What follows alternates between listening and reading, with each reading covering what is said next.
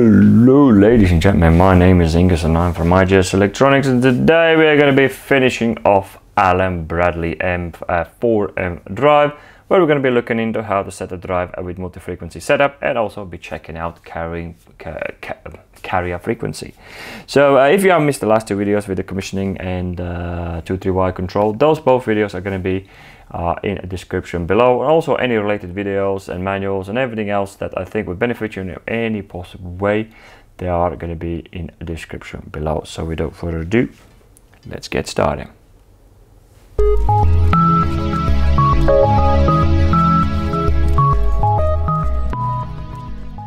Here we go, ladies and gentlemen. The multi-frequency station has been wired in, and it will look like so.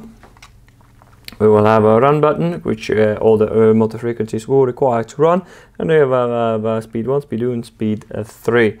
There is quite a bit to talk about this, so we're going to crack on straight away. The system we're going to be using it's in parameter group A. So you can see down here it says parameter group 4, 10, 11, 12, 13. This is where you pretty much will preset your speeds, and they give you sort of a graph in here what sort of bits needs to be closed for that certain speeds to change, and acceleration speed, the multi-speed acceleration and acceleration times are in set in acceleration to reacceleration 2. That is in, we're just going to get that in a minute, in A group. As you can see in here, this is where you would select your speed, set up your speed. But in acceleration time will be in A401, and A402 will be the acceleration. So make sure that you use those for your when you are setting up multi-frequency setup. But another thing I want to talk about in here, which you can see down here, it says in here, if the terminal 5 and terminal 6 is 0, the frequency is going to be set read from 410, A410. That is in the case if you are in a P108, which is your speed referencing, where you select your speed referencing. As you can see, if that is selected to 2, if that is selected to 4, it will read the frequency from A410. But if that is selected to if speed referencing is selected to 2, I shall show you what happens if that is the case. So it will not be reading the frequency from a 410. It will be trying to and looking for the frequency from potentiometer. So if we are, if you go in here and see, I already have set up my speed in A410 at 26 Hertz. So we're just going to memorize that number. So if we go back to a group AP, select that and go in there, and that one, change that one to 2, and we're going to start the first demonstration from this point. First we're going to show you the actual cabling as well. So then we're going to enter it, and then we're going to escape it. So we're going to leave that one at the moment for that purpose. So when it comes down to wiring, it's a little bit of a interesting one. So the wiring wise, we have the terminal 11 coming obviously here, going through our e-stop, and then a e-stop returning back to terminal 1, which is our stop thingy. So it's going to work as an e-stop. From then on, it sends on the power to all the switches. So you can see we got quite a few.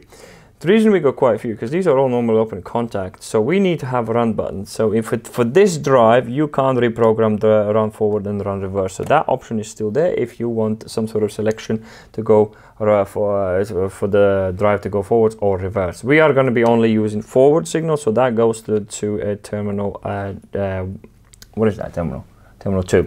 So from there on, we are, as you can see, the terminal 3 will stay empty, and for the selection of the speeds, we can use an A5 and a 6. So basically, the speed 1 is going to be 5, speed 2 is going to be a 6. But if you remember, I showed you in a graph in a minute, just before, the speed 3 requires the terminal 5 and terminal 6 to be closed, and that's exactly what we have created in here. We added 2 signals, 2 contacts in here, so both of these can be pushed down and they're all returning back to, as you can see, this one returns back to 4, and that one returns back to 5. So once they're selected, so both of those switches will close off and will activate speed 3. So this is sort of a bit selection system in there, but we can have actually 4 speeds if we wish to. So that's pretty much how the wiring would go, and only terminals we are using in here is a 2, 5 and a 6. So let me put the cover on and I'll show you quickly how that runs with the potentiometer and how that runs without it. So here we go, ladies and gentlemen. First we are going to be running the speed reference set to 2. So this is what the station looks like. As you can see now, if I put in a run mode, the drive is going because it's reading the frequency now from a potentiometer in here. So, and if we are to select speed, it will automatically quickly override that speed, the potentiometer, and it will jump to preset frequency. And as you can see down there, if you turn up, it goes straight back to the potentiometer, and then you can go for the speed 2, and then you can turn it off, and then you can go for speed 3. And as you can see, this one doesn't do anything unless I release any of the selections of the speeds. So that's how you, option 1, how you can control it. But in many cases, people don't like it like that. So I usually leave my run button for the at the 0, so I can pre-select my speed, but it's depending how you want. So so now if we want that 4th preset speed, so all we need to do, we need to go and select, and the P108, select, enter, and change that one to 4, and it will solely change the parameters, make sure that they only read from digital inputs and no longer from a potentiometer. So and how that works now, as you remember, the first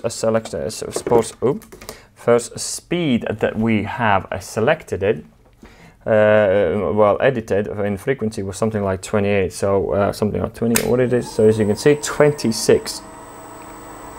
So now our run button has got frequency, and that frequency can be a preset, and potentiometer no longer will be read. So the A410 will only work if this and P108 is changed to 4. So bear that in mind. So see if so you need that run button to be able to go for those speeds. So it's a speed speed 1, speed 2, and speed 3. So here we go. So and then it returns to distance. So here we go, and that's how you can set up your multi-frequency station. So, and obviously, respectively, if you go to a 4010 and onwards, so you can see. So this is where your speed 1 will be. This is where your speed 2 will be, and this is where your speed 3 will be. Next, as we have a look at the multi-frequency station, nothing quickly, as we have a bit of time for this video, I will show you what is carrier frequency. So, what is a carrier frequency? So, Alan Bradley is called a PWM frequency, but in most places, or most drives actually, they are called a carrier frequency. And they actually, in description, they are actually calling it a carrier frequency. It's an output waveform that is built by switches that are inside the drive that determines how well that form is, that waveform has been formed. And that parameter is in A446. And you're probably going to be asking, why do I care about that? That very much, is it 446? That very much determines the noise of your motor. So the lower the carrier frequency, which is this guy in here, in 446, the louder will be your drive. By default, the carrier frequency on this drive is at 4 Hz, and I have set that to 8, and hence that's why you are hearing this drive so more or less quiet.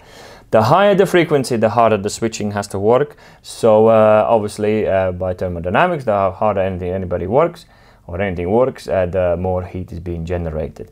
So so that's something to look out for when you are adjusting your carrier frequency. But generally all the drives are very good at managing their carrier frequencies themselves. If you are putting the carrier frequency high and that drive is heating up in some ways, it will reduce that carrier frequency automatically just to compensate for that heat. And as soon as the heat goes down, it goes a little, lets it go back up.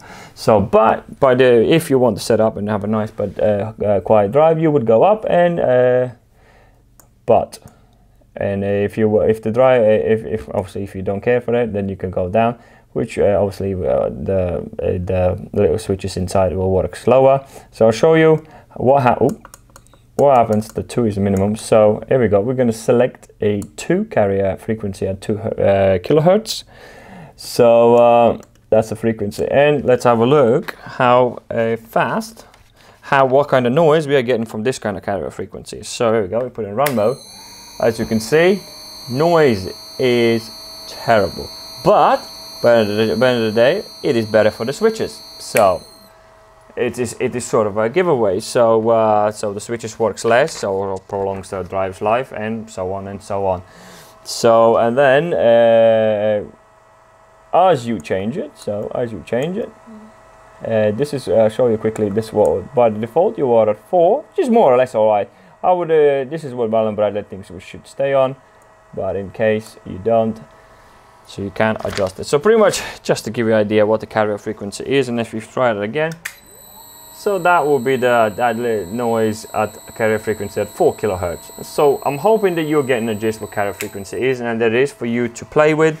So and it's sort of hopefully you understand what that does.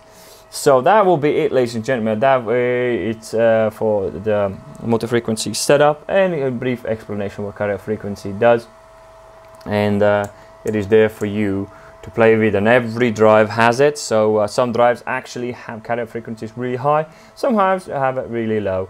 So this one, guys, this one got like in a lower part as default. So if you want to change it and have a nice quiet motor in your garage or wherever you are in your factory or things like that, that option there is for you to do. So other than that, ladies and gentlemen, thank you very much for watching, and that will conclude this Powerflex M4.